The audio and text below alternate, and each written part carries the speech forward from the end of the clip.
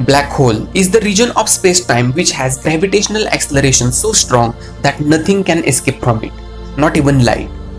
Black holes are one of the most complex entities in the universe.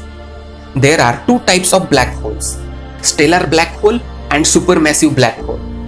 Stellar size black holes are having mass 25 to few hundred times of mass of Sun. Stellar black holes are the last stages of stars. Supermassive black holes have mass equal to mass of millions of suns. Here, we are not talking about stellar black holes. According to previous studies, scientists observed that supermassive black holes exist in the center of galaxies. But new study shows that there are millions of supermassive black holes present in alone Milky Way Galaxy. In 2018, NASA scientists found that there could be between 10,000 and 20,000 black holes gathered around the supermassive black hole at the center of our galaxy. Research published in February 2019 said that there are 100 million white black holes in our Milky Way Galaxy. The supermassive black hole named V616 Monocerotis, which is the closest to our Earth at distance of just 3,300 light years. Milky Way is populated with this particular type of black holes. Those are extremely hard to detect. Some isolated black holes can attract matter from interstellar medium. The flow of material attracted by these black holes is usually weak, and thus the radiations emitted by these black holes are weak.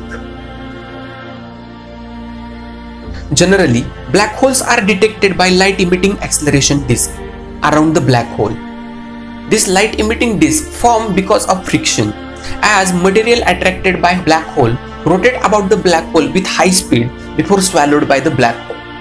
But for isolated black holes, the acceleration disk is weak.